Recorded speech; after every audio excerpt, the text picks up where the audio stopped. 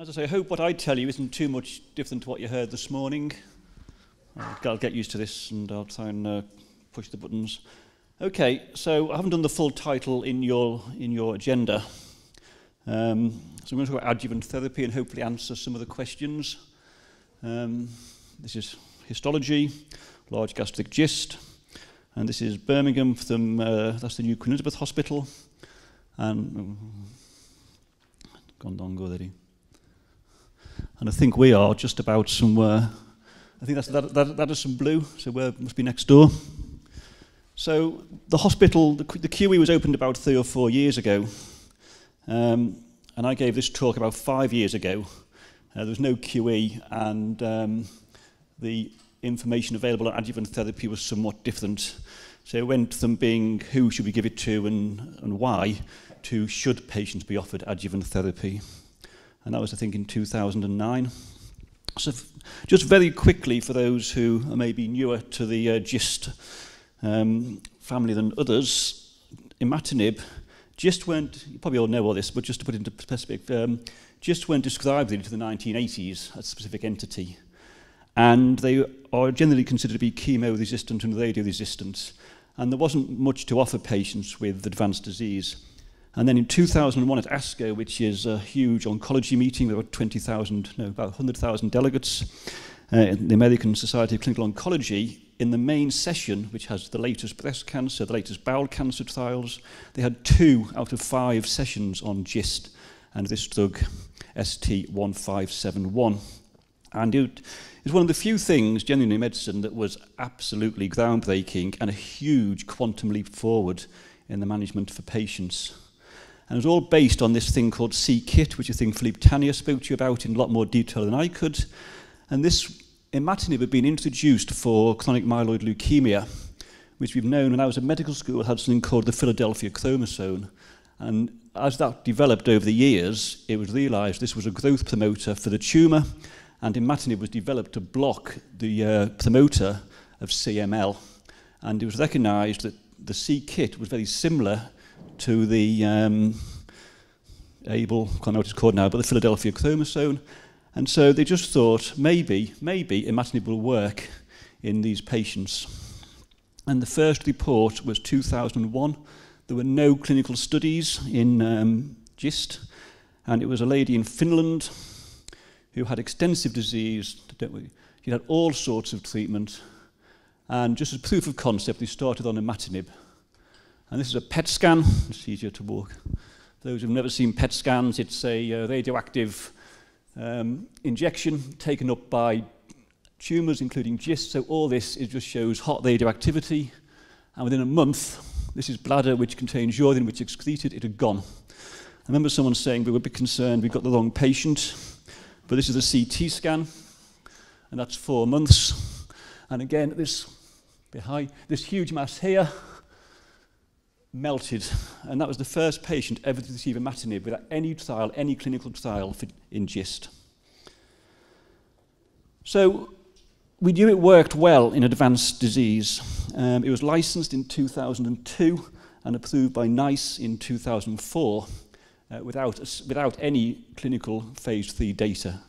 I think it was, and perhaps still is, the first and perhaps the only drug to be licensed on phase 2 data. So what is adjuvant therapy? Well, it's treatment given after definitive treatment to reduce the chance of the disease coming back. And adjuvant chemotherapy for breast cancer has been allowed, well, tamoxifen, then chemo has been around for 30 years, bowel cancer at least 20 years. Now the advantages are, it may improve your chance of being cured. It may stop the disease coming back, or it may, if not stop it, delay it. And we'll talk about whether that's a good endpoint later. The disadvantages are a lot of patients get it who don't need it because we don't know. It's a group of patients who appear to have been cured, but we know some of them, it will come back. And so a lot of patients will have this treatment who will never need it. Unfortunately, it doesn't work with everybody, so there'll be a group of patients who have the treatment for absolutely no benefit. And you've got to weigh up against that the toxicity and the financial cost. And certainly for bowel cancer, we talk about a 5 to 7% survival benefit for chemotherapy. So that means that you're giving it maybe 1 in 15 people are gaining a benefit, and the other 14 are getting no benefit at all. And it's a balance. So we know that for the certain high-risk GIST patients, and overall, I think this might be historical data because we are diagnosing smaller and smaller tumours, but this is historical data. The classic survival is about 54% at 5 years. And we knew if you had a tumour over 10 centimetres, then it fell to 38%. And so the question was, as it's so effective in advanced disease, may it reduce the recurrence after surgery? Now, you may remember this chap with his famous quote, there are known knowns, the things we know. There are the known unknowns, I'll get this wrong, the known unknowns, which are the things we know we don't know. And then there's the unknown unknowns, which are the things we don't know we don't know. I think that was... So what are the unknowns? Well, for the sake of time, I'll just... which patients are most likely to benefit? Now, you might say, well, give it to every patient because everybody's at some risk. But then, do you give it to patients who are at 50% risk, or 80% risk, or 10% risk? Because where does the balance hang in terms of toxicity? Which patients may benefit? What treatment? And should it be one treatment fits all? And we'll talk about whether, for example, wild type with exon 9 deletions benefit from imatinib. How long should patients be on treatment for? And as I say, is the time, if you can lengthen the time for the tumour coming back again, but don't increase your chance of cure, or even increase your overall survival, is that a benefit to a patient? And you can answer that better than I can. Okay, so there's a number of phase 2 trials, early work. There was the American College of Surgeons Oncology Group, as they call it, the Z9000, which was entered at ASCO 2005-2008. There was a Chinese study entered in 2007, which has never been updated, and there was a Scandinavian study published in the British Journal of Cancer in 2007. And we now have a number of randomized phase 3 trials. There was the Z2009, the Z9001. There was a Scandinavian study which is now being published, and we're still awaiting the data, or any mature data, from the EORT 62024. But there was some early data in 2013 in ASCO. So this was a small trial in China. They were high-risk CD117 positive GISTs, over 5 centimetres, over 5 mitoses per high-power field. Patients started on imatinib 400 milligram daily, primary endpoint relapse or metastases. And the recurrence-free survival at 1 year was 96%, which, based on historical data, was thought to be exceptionally good. So certainly the conclusion of this was imatinib seemed to delay or potentially delay recurrence of GIST. So this was, again, just a phase 2 study. They just took 23 consecutive patients. They received imatinib for 1 year. Don't worry about that. And this was the survival compared to historical controls. Or not the survival, but the risk of recurrence compared to historical controls. So you can see the top graph, very few patients developed recurrence over the 108 months, which I can't do the maths, but it's a few years, compared to historic. Now we know as things change, we know as medicine moves on, whenever you compare a modern cohort to a historical cohort, you tend to see an improvement in survival. But this was considered more than just historical and evolution of medicine. And then there was the American, the Z9000, and this took high-risk GISTs over 10 centimetres, or ruptured or multifocal, c-KIT positive, complete resection, and they had imatinib for 12 months. And the primary endpoint was survival.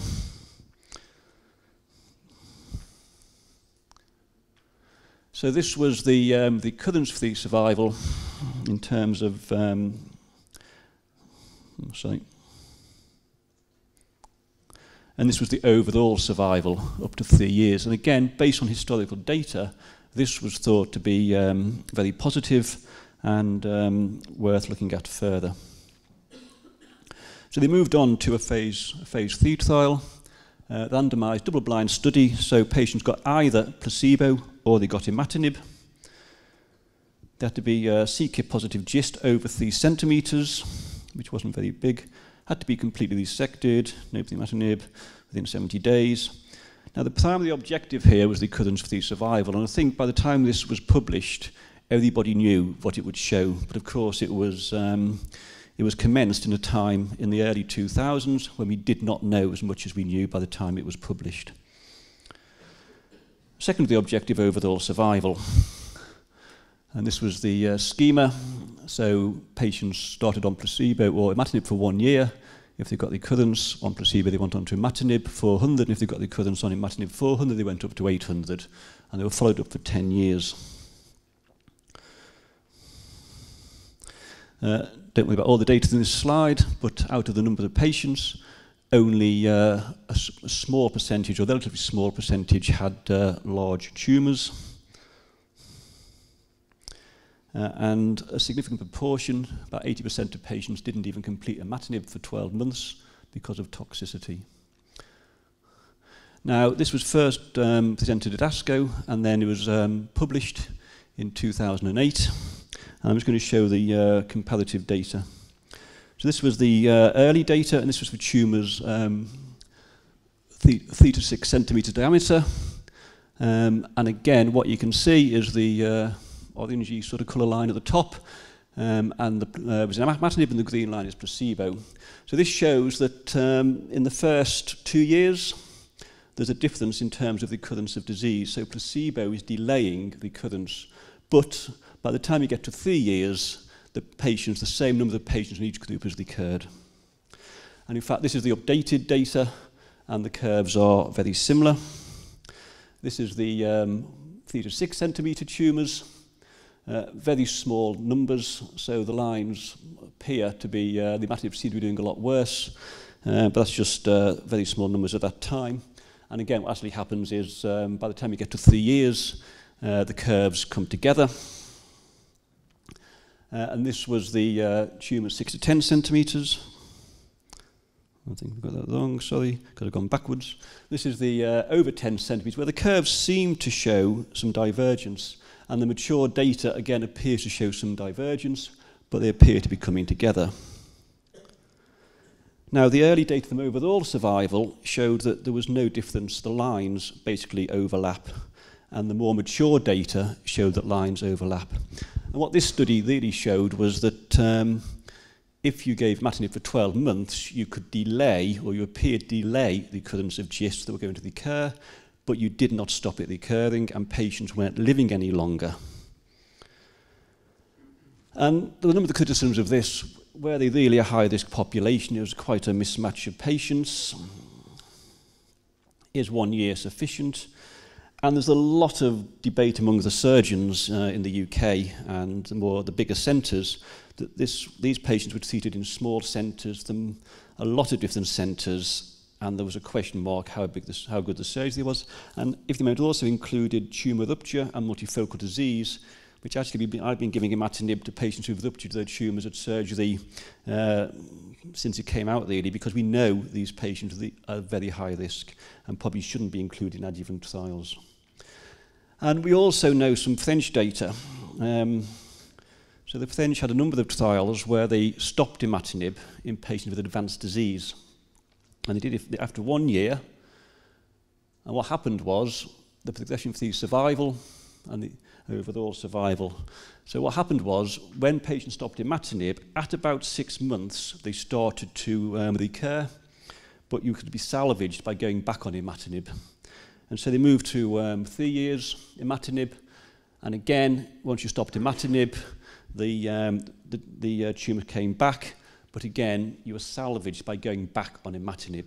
So the question is, if you have do you need adjuvant treatment when you've got a very effective salvage treatment. Or if you're not stopping the gist coming back, you can avoid having imatinib if you don't need it, and when the gist does come back, you start on imatinib.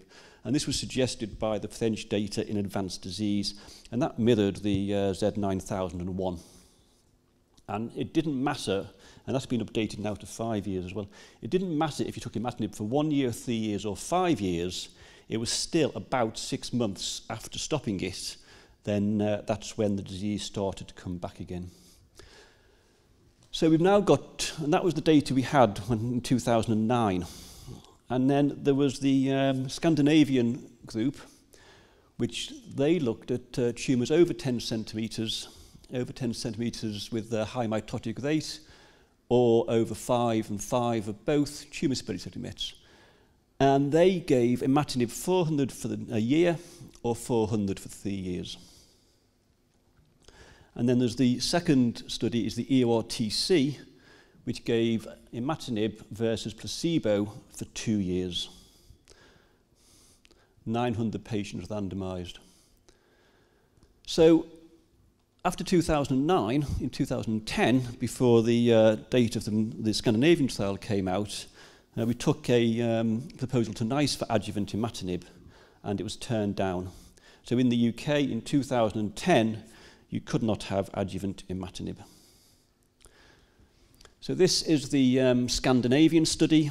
There's approximately 400 patients, randomized 200 to each group for imatinib for 1 year, 12 months, or for 36 months. And then again, they did include patients who had had tumour rupture and multiple sites of disease, but these were excluded. So they had the overall intention to treat population, but they also had what they called the efficacy population, which were those patients who had GIST confirmed at a major centre, at a reference centre. They did not have metastases at study, and they did not have tumour spillage.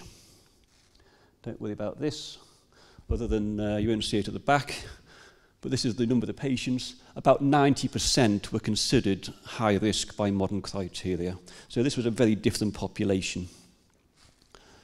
And this is the intention to treat graphs. So on the left, you've got the recurrence-free survival, 36 months versus 12 months. And this is the efficacy population. So when you took out the patients who they didn't really want in, and again, you can see there is a delay, or there appears to be a delay, and the curves haven't come together. So there's a delay in the GIST coming back in this study, up to 6 years. And if you look at the overall survival, there was a survival benefit in terms of 3 years over 1 year. So this wasn't placebo-controlled, so we didn't have a no imatinib arm, but it actually showed that you could improve survival by giving imatinib for 3 years versus 1 year. And recurrence-free survival was 48% versus 66%. The p-value is a statistical measure to say, was this by chance? Less than 0.05 is thought to be a good and statistical level. So this is highly statistically significant. This couldn't occur by chance. And likewise, the overall survival was 82% versus 92%. And this was the first study that suggested survival benefit for adjuvant imatinib. And the Cancer Drugs Fund, which is in the news all the time, and apparently is going to go for a few more years. NICE still haven't they appraised it, but that we can now get adjuvant imatinib for patients with high-risk GIST following surgery, funded through the Cancer Drugs Fund. So it's got to be high risk, completely resected, and we can give treatment for 36 months. So what about the EORTC 62024? This was a placebo-controlled, so this was going to really show you whether imatinib was better than not having imatinib, although the Scandinavian study suggests that the longer you have it, so if you don't have any, probably the more you have, the better. And the primary endpoint, as it should be in any adjuvant study, was overall survival. But unfortunately, there weren't enough events in order to, and the data has never been published yet. And they changed the endpoint a few years ago to what they call the time to imatinib failure, or the imatinib failure-free survival. So the argument is that you have imatinib for 2 years, you then stop imatinib, and then if the GIST comes back, you start imatinib, and you take it until you get imatinib failure. Or, in the placebo arm, you don't have imatinib, maybe your GIST comes back a bit sooner, but you start imatinib, and then you stay on it until you get imatinib failure. So the question is, and that's thought to be a surrogate for overall survival. So it's the same point. So whether you can get, whether if you have a year or 2 years in this case, then some time off and then start, do you get the same duration when you start again as if you have nothing, you start a bit earlier? So maybe if you've had it for 2 years, you have a year off, then you start it again, you get 2 years benefit. So you've got 5 years. Or maybe if you don't have it, you have 2 years off, then you start and you take it for 3 years and you still get 5 years.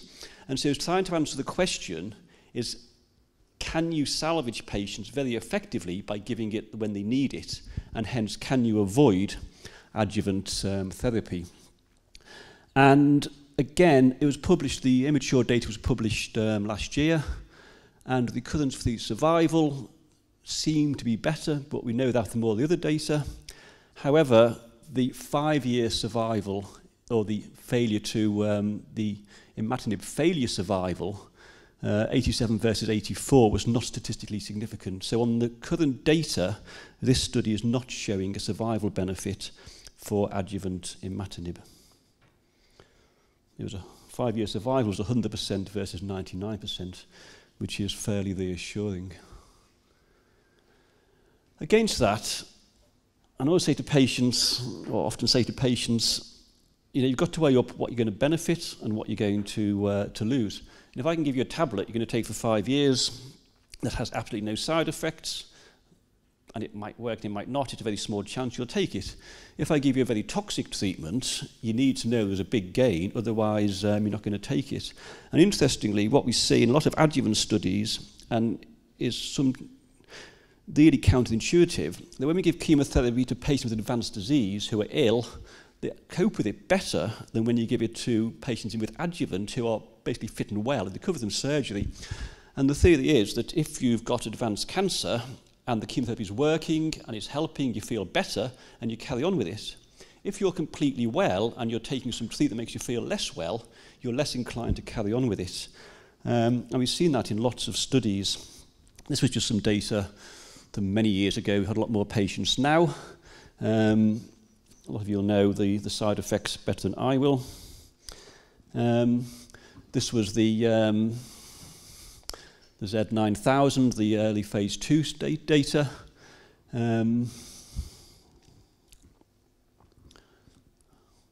18% grade 3 toxicity. That's toxicity that's significantly affecting quality of life. So grade 1, few symptoms. Grade 2, it's starting to affect you. You've got grade 3 toxicity. It's significantly affecting your day-to-day living. That's almost 1 in 5 patients. That's a very busy slide. Now, interestingly, as every placebo-controlled trial shows, placebo in green and imatinib in orange. So actually, for mild toxicity, taking placebo is worse than taking imatinib. And placebo trials persistently and consistently show a significant number of toxicities. But clearly, once you get to the serious, which is severe effect on life, and life-threatening in 4, clearly imatinib is potentially a toxic drug. So, which patient should we give it to? So from early on, we knew there were 2 significant prognostic factors. 1, we knew size was very important. And 2, we knew that mitotic index was important. And the initial prognostic scores were based on size and mitotic index. But we also now know that depending on where your tumour starts, in which part of the GI tract, that is also a significant prognostic factor. And of course, we now know where your mutation is also can be prognostic, but more importantly, perhaps, it determines how you're likely to respond to imatinib. And basically, I hope I get this right, and Philippe will tell me if I get it wrong, but he's not here, so that's okay. Exon 11 mutations are here, just inside the membrane. Like that, this is an American slide, so in America, Gleevec is Gleevec with a double E, blocks here. And so this is the mutation, this is the site on the ligand blocked by imatinib, and that's the classic exon 11 mutation. Other mutations on different parts of that ligand are less likely to be blocked by imatinib. So as I say, this was the initial Fletcher classification in 2002, based on size and mitotic index. I don't know about this. And this was the Mutrin, where they looked at size, index, and also site of disease. Don't worry about that. This is a slide I used before. And then there was the modified classification, the patient that should be considered for adjuvant imatinib, over 5 centimetres and over 5 mitoses per 50 high power field, over 10 centimetre in any mitotic count, any size, and over 10 mitoses per 50 high power field. And then there were some other groups. So we know that gastric tumours generally do better than non-gastric tumours. And again, tumour rupture, I think a lot of us still believe that that's not truly adjuvant, and if you had a ruptured tumour, as I say, I put people on imatinib indefinitely. And not exon 9. So the question is, and that comes back to the question earlier, should all patients get adjuvant imatinib, whatever their mutation?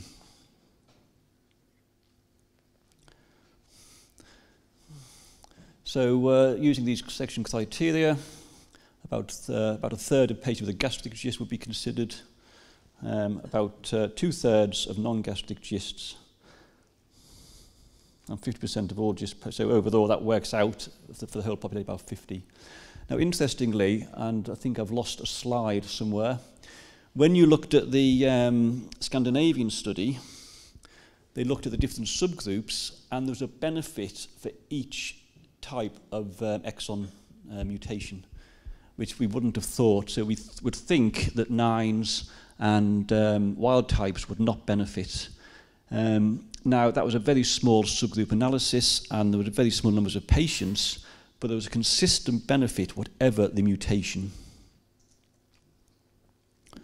So what answers do we know? These are perhaps now the known knowns. Will treatment prevent or just delay the recurrence? Well, we're still not entirely sure. The Scandinavian data appears to show a survival benefit, but will the curves eventually come together? So at 10 years, maybe the curves will come together. But of course, if you can stop people dying for a lot longer, that is still a benefit. So the question is, is there any chance of imatinib curing patients? And we just don't know the answer to that. But it certainly seems to make people live longer in the adjuvant setting in the Scandinavian study, but it hasn't been confirmed in the EORTC study. What is the optimal length of time? Well, we know that 3 years appears to be better than 1 year, and that's all we know in length of time. You know, maybe 5 years better than 3 years, maybe indefinitely. Maybe you should start imatinib and then carry on indefinitely. We don't know.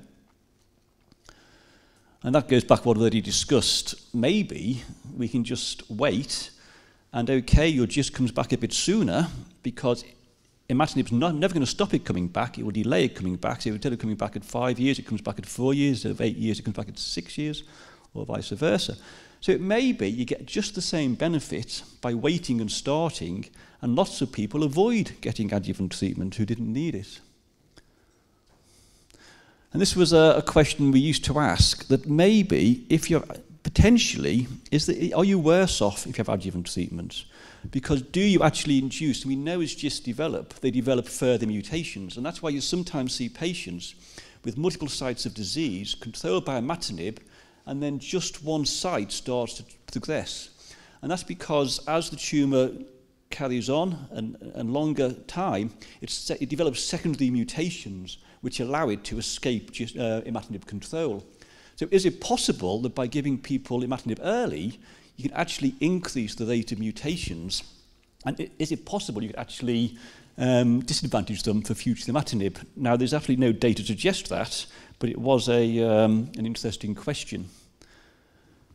And this comes back again to, are the patients unlikely to benefit?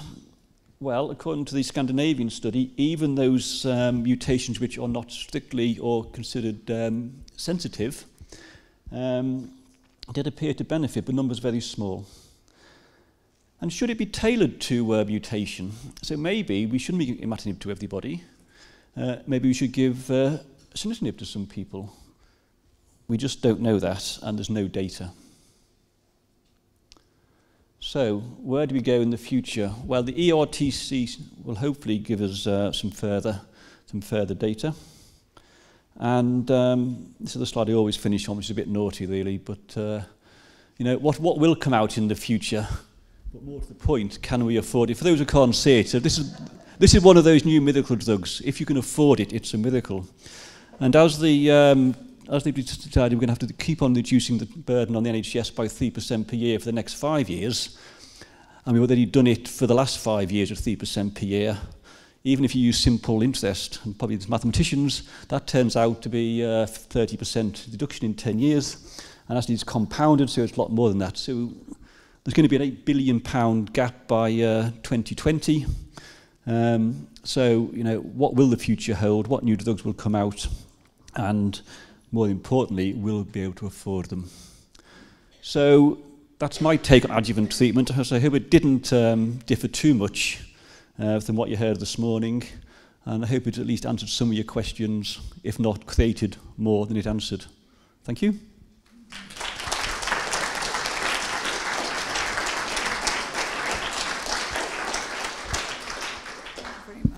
Thank you very much. I'm sure there'll be quite a lot of questions after that, because the questions that were raised this morning about taking adjuvant imatinib, you may have sort of had a bit of a rethink now.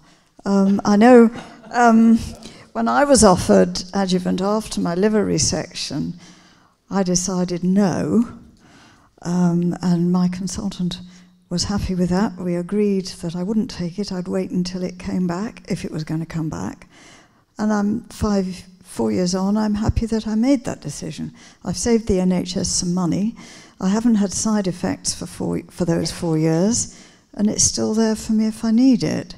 But I know other people take a very different view and would rather sort of back the horse both ways, as it were. So are there any questions from the floor that people would like to ask?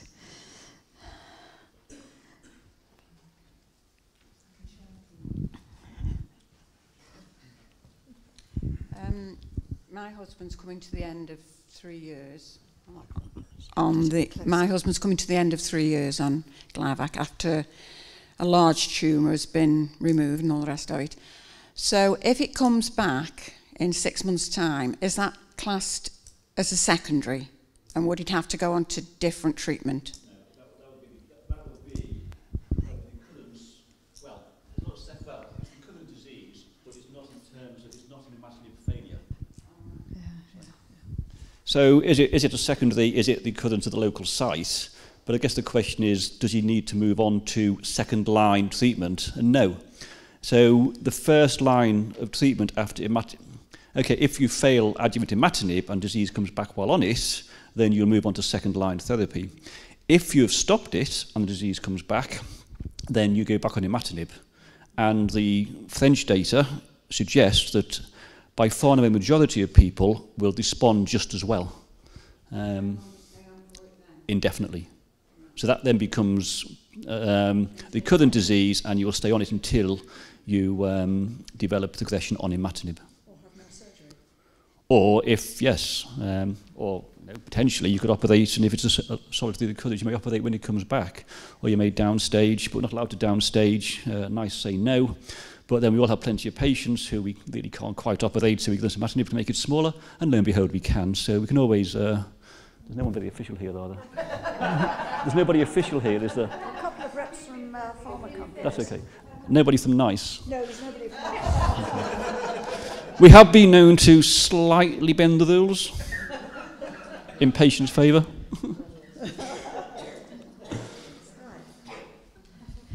Anybody else got questions about... Oh, sorry.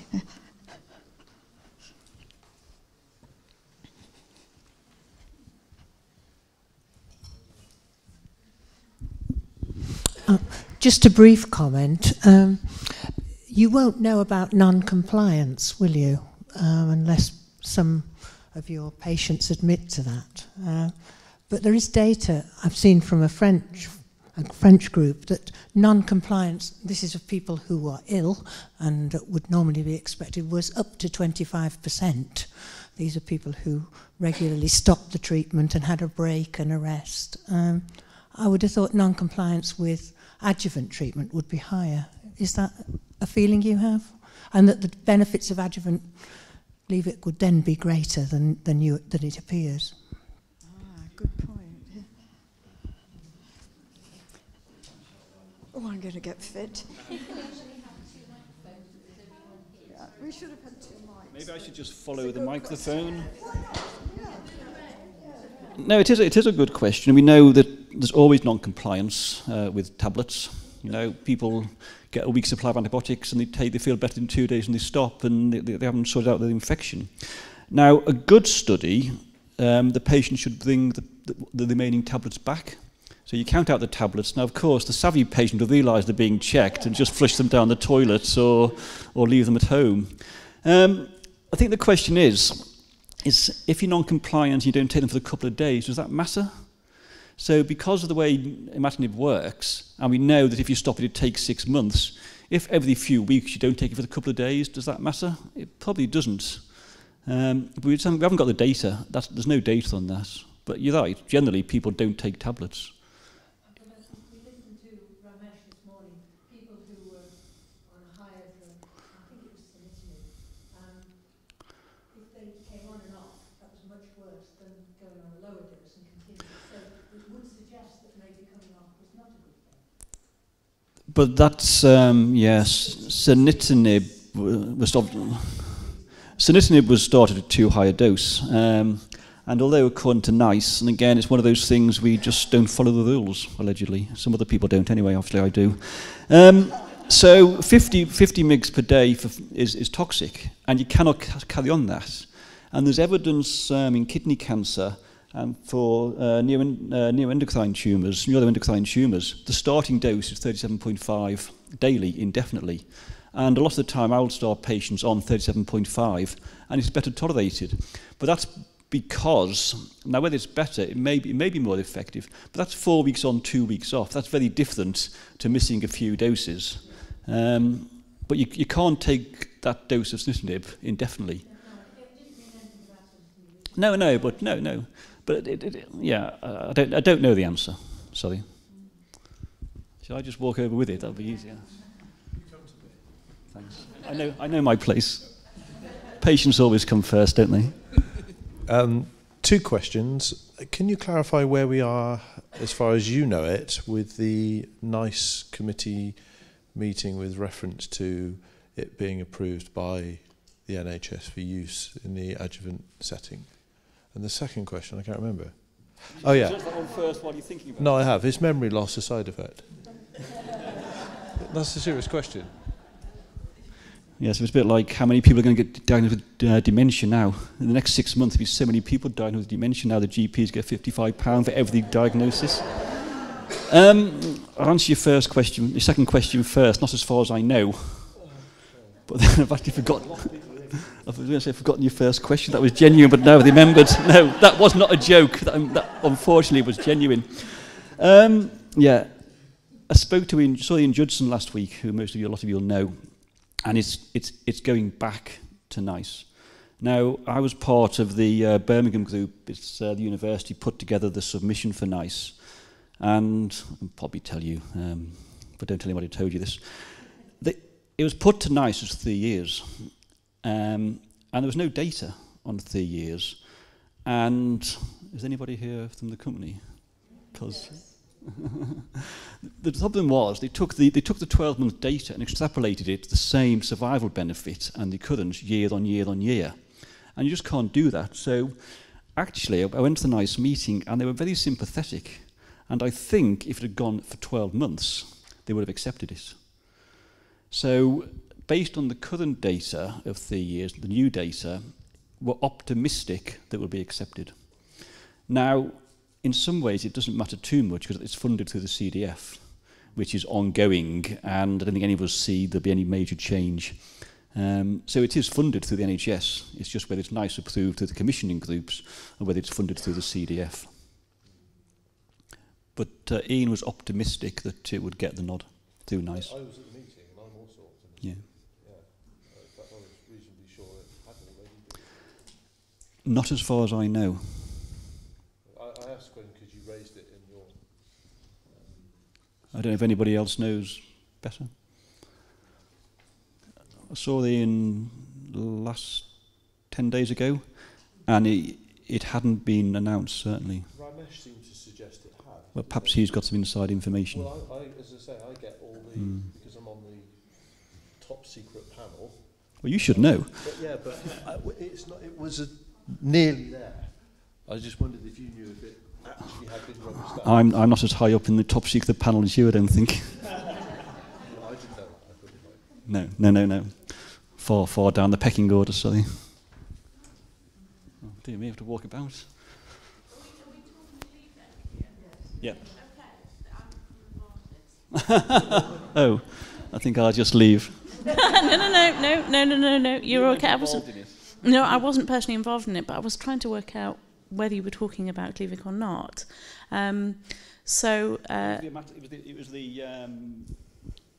when it was 2010 when we put in the bid. Yeah, so it's the adjuvant use of imatinib.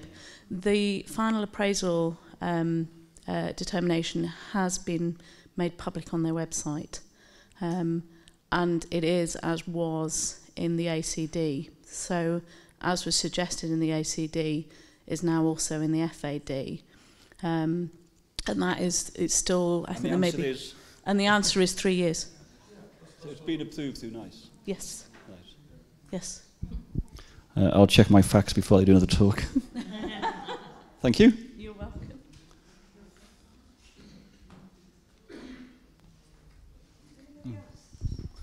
There's a lady who can't even get there. I'm sure this isn't part of my job to walk down with the microphone. My question is about generic Gleevec, because in my situation, I no won't wait until my yeast come back. I have removed my rectum and I have colostomy, and really this was traumatic time in my life. And really I like to carry on Gleevec. I know that NHS just can guarantee me 3 years. Do you have some information about generic Gleevec, how I can? I have no idea, but I know a lady who might be able to tell you some information about that. Can you repeat the question? I think the question is, so we get Gleevec that's very expensive, and will there be generic imatinib that will be much cheaper? And when does your patent fall off? And will anybody else make it, or is it just too expensive? So we know this much, that people have put forward, or companies have put forward, for generic. We have a complete patent for the product till the end of 2016, and there's a GIST patent, a sort of for the GIST specific indication that goes thereafter. I think, you know, there's a very competitive generics market in the UK, and I think it probably goes without saying that generics will come onto the market and they'll be very competitive. And beyond that, at this point, Yeah, but of course, and amongst the generics companies, there'll be competition.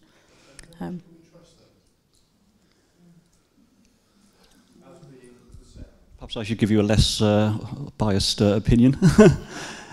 Now, it won't be generic, will it? Because it's a biological agent. And so, and I can't remember the correct term. So if it's a standard, if it's a antibiotic, or if it's a, for example, omeprazole, a antacid, you now have a lot of azoles, and they just make, and then they're all made very similar, and then as soon as they come off patent, anybody can make exactly the same drug to the same, and just use it, because it's exactly the same chemical compound. Now, for biologicals, it's not quite the same, and I can't remember the exact term, but they're not called generics. Thank you. Biosimilars. Do you want to answer the question? So biosimilars have to go through a much more stringent assessment, and they have to go through a number of the clinical trials. Now, they don't go through all the phase 1, phase 2. And the argument is that if you make a biological agent, such as an IB, the way you make it, it isn't simply a chemical structure. It has to go through a lot of processes. It may be produced by a cell line. Now, we know that some cell lines for certain agents over the years in certain companies have changed, and officially they should then take that next batch of drug and check it against the first batch, because the cell line is different. So if you have a biological being made by a different company, it can't just come onto the market the day the patent runs out unless they've done all the work beforehand. I say it doesn't have to go back through all the early phase 1, phase 2, but there's to be a number of studies where it's compared to the standard drug. So the answer is, at the moment, there's no generics out there, or no biosimilars out there, to be precisely. But it is likely, it's a big market in imatinib. I can't remember how much it was. At one time, it was the second or third biggest selling cancer drug in the UK. Yeah. It got overtaken by bevacizumab for bowel cancer and septin. But of course, a lot of it, the big market's also leukemia. So there'll be a huge market for biosimilars. But at the moment, you can't buy them, sorry, because they aren't there. But there was some big thing where you could go to India and buy imatinib, couldn't you? Very, very cheap. I think invariably you can go and get anything. But that was being made, wasn't it? That wasn't a genuine article. I can't answer on that, honestly. I don't have that. No, I mean, it was in the paper. It wasn't inside information.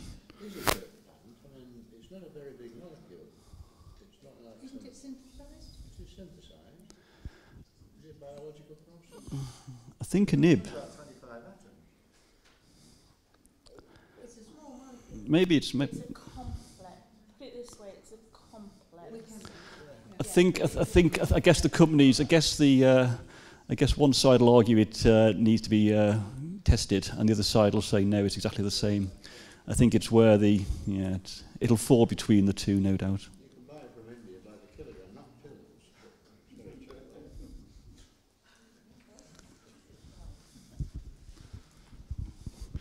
I was hoping for some easier questions. Thank you. I've been on imatinib for 10 years. I'm still here, but at various times, 800 has been thought important. Obviously, NICE isn't allowing that, I understand. Should we be pushing for that to be allowed? I know I took it once. The side effects were quite severe or more severe, but it definitely worked. No, you're right. There's very good data on dose increasing, and at one time we could get it through the company. So before sunitinib got a license, compassionate use, they would give us 400 extra. So patients were being dose escalated. Once sunitinib got licensed, and NICE said no to dose escalation just because we had to, we changed sunitinib. But the data from the early studies, the majority of patients don't benefit from. If you look at the original data, the benefit of 600 or 800 was small compared to 400, and as you say, it's a lot more toxic. But we do know that if you progress on 400, there's a good chance of responding to 800, and wild type and perhaps exon 9s in the sub-analysis, they did benefit. So there are groups of patients who do benefit, and NICE have got it wrong. Can clinicians fight to the Cancer Drugs Fund to get D-extra? You can, but you've got to show exceptionality. And the way to show exceptionality is virtually impossible, because every patient's exceptional, but they just say that, you can't argue it, because you can't, the rules are so tight. So you know the answer. No. No, another question. For those of us who have been on, and there's somebody who spoke earlier who's just about to come off 3 years of imatinib, I've just come off it. How long does it take? My experience was when I came off it, for the first 4 weeks, I felt one hell of a lot worse than I was when I was on it. And I've only recently started to feel a bit better. I had terrible headaches and all sorts of other minor problems that were worse than when I was on it. Is that normal? And what is the length of time? My oncologist said it is normal, but the length of time is difficult to predict. It's different in everybody. Is that your experience as well? Another question I don't know the answer to, because most patients, historically, when you stopped it, because they either had side effects, and therefore they got better when they stopped it, or they had recurrent disease, progressive disease, and therefore went on something more toxic. So we're only going to start now seeing a cohort of patients who have been well and on it, stopping it. Now, I don't know why you should feel worse when you stop it. Maybe it's anxiety. I was told the phrase cold turkey. You've been on a drug that's toxicated your body for a long period of time. You come off it and... But you only get cold turkey if it's had some sort of positive physiological effect. So what are you withdrawing? I don't know. Well, I don't know. All I know is I felt pretty rough. Does anybody else have a similar experience? We're not coming off it.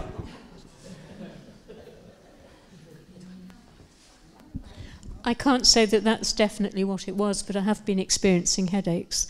And there's also been a slight change in my blood pressure. I've got to say, my experience has been patients, particularly on Adjuvant, who have stopped it because they feel awful. And then they come back 2 weeks later and feel so much better. And we start on 300, no data, but we know that some people don't need as big a dose. And they either tolerate or they stop it, or they get side effects again, and we stop it again, they feel so much better. So, I don't know, sorry. It was just a comment. I was taking it for 3 years and 1 month, and I felt exactly the same when I came off it as while I was on it. Right. So I had no withdrawal symptoms. I mean, I just don't understand. I mean, I don't know why, but there may be a reason why you get cold turkey. So. Wondering if you've ever had examples. You have to use the microphone. Oh, have you ever had an example of people using imatinib, then getting progression of disease, going on to sunitinib, finding it didn't suit them and having to stop, and then you suggesting they go back on imatinib again, and then they respond to imatinib again and it works again? There is some data on the challenging with imatinib. But again, we'd have to sort of bend the rules a bit, or quite a lot. Is that what's called downstaging? Is that what you mean by that? No, downstaging. So NICE say, if you've got operable disease, then you have an operation. If you haven't, you have imatinib. Now, the question is, if you've got, and they've actually said you shouldn't give neoadjuvant. So neoadjuvant is when you have a big tumour, you can't operate. So what you do is you give 6 months, 9 months, and you make the cancer smaller. Now, technically, we're not supposed to do that, but officially. But if you have a patient with a big inoperable tumour, and they respond very well, 6 months down the line, you don't say, ooh, we're not allowed to take it out now, am I? So we do it. And these patients then always go on to the adjuvant as well, because I had 1 or 2 patients, and we ummed and ahed in the early days, and we stopped it, and they've got the recurrence within about 6 months. And so now anyone who's had a tumour big enough or bad enough to require neoadjuvant automatically will go on to adjuvant. Although interestingly, I've got 1 patient who had imatinib and didn't tolerate it, had sunitinib and didn't tolerate it, and over the next few years, having stopped everything, and he's just getting, they suddenly started getting smaller, and he's actually had, and I can't explain it. He stopped everything, because of toxicity, and his tumour has got smaller and smaller. And we scan him, and we take him to the MDM, and we discuss it, and we check we haven't got the scans mixed up. But I've never seen that before. When you resect that tumour, Jane definitely wants a sample. Well, we can't dissect it, and we're not going to now because it's got better. Can you biopsy it? I think we just accept it. Right. Oh, sorry. Yeah, I just wonder if there's much data on this drug, regorafenib. Is there anything much to show that that's going to be a drug of the future? I can't even say it. We don't know. I mean, the other drug that came along was nilotinib, which was the sister of imatinib, and it may have had a place. Some patients did well on it, but all the trials have been stopped because the data... I mean, there's a lot of new IBs coming along, and I think it's finding the place for each one, and whether, as we learn more, we'll know that certain deletions or mutations, it's better to have one or the other. The other question is combination. Should you have combination IBs? Do you do better by having upfront? I mean, chemotherapy now, it's very unusual to get single-agent chemotherapy, so we know you get a benefit from putting two together, working slightly different ways, and that might be the future for GIST. I've taken the slide down because I thought it was a bit naughty, especially now I know there's some people here who wouldn't want to see that. But, you know, but against the cost. I mean, you know, you're going to pay £2,000 a month. What benefit what benefit would NICE have to see to pay £4,000 a month rather than £2,000 a month? But it is available on the Cancer Drugs Fund as well. So the Cancer Drugs Fund isn't finishing. I read an article in the paper that it was going to be, you know, they've agreed. They've agreed funding to 2017. But can you see any political party saying, "Oh yes, we were giving £200 million a year for cancer drugs, and we're going to stop it"? I mean, it was a big con, of course, because they took it from other parts of the NHS. It was not £200,000, £200 million they gave it, 200,000. That'd be good, wouldn't it? Yeah, they were giving £200 million for cancer drugs. It went from other places. Right. Any more questions? It's been really, really interesting, and I think we owe Dr. Peake a huge vote of thanks for his time and his patience.